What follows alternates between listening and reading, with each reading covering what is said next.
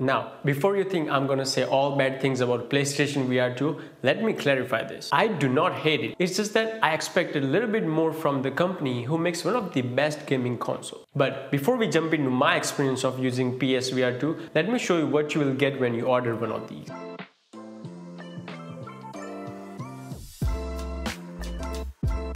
So, if you buy PlayStation VR2 from their own website, you do have two options. You can either get just the PSVR2 or you can get a bundle with Horizon Call of the Mountain game included. Fun fact, ordering one of these from their own website that is in stock and it's released recently just felt weird. I don't know, I guess we are not used to it. Anyway, so I ordered the Horizon bundle options, and when you get the box, you'll get some accessories such as stereo headphones that attaches to your headset, of course USB to Type-C cable to charge your controllers, extra ear tips and paperwork. Underneath, you'll get VR headset itself. It has 4 cameras in front to track your surroundings. Underneath, you get a power button and another functional button that will enable pass-through mode so that you can see what's going on around you. In the back, you get this dial which you can press to stretch your headset so that you can put it on, and if you dial clockwise, it gets tighter. There is also this button on the right side which you can press and adjust the distance between lens and your eyes. On the left, if you rotate this dial, it will adjust your IPD settings. Onto the controller. Now, I really like the feel of new controllers. They do feel a lot like DualSense controllers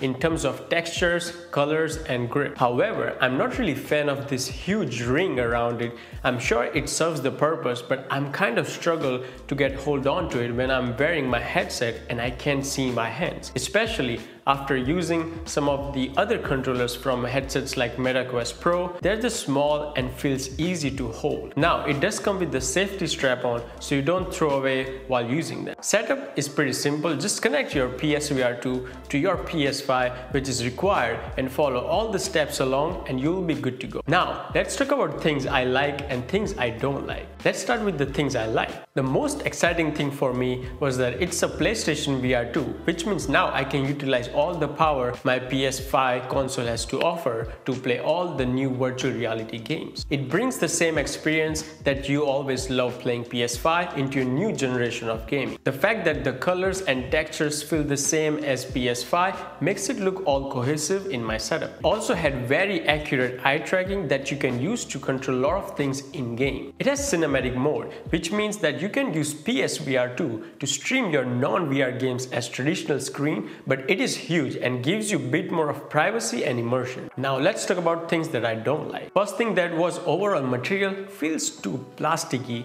and build quality feels like a toy even compared to the other cheap headsets like Meta Quest 2. It is comfortable overall, but these front light blockers aren't the best material. Even though it has a lot of power, this is not a standalone and it can be only used with PS5.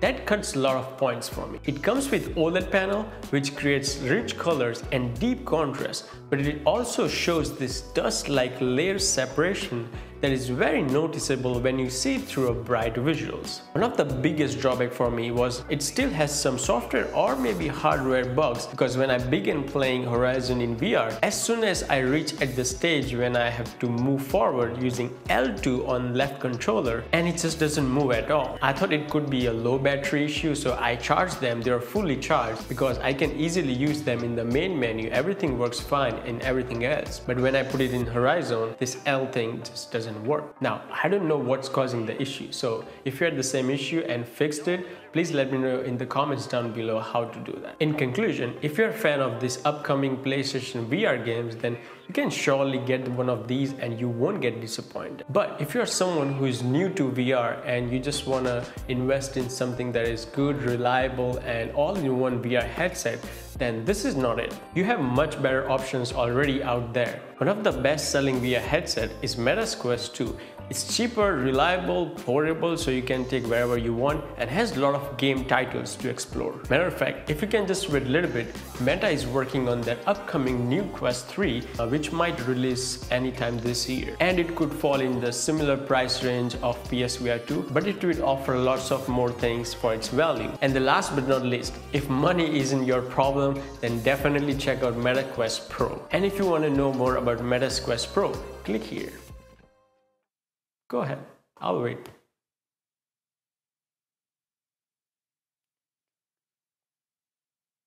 Are you still here?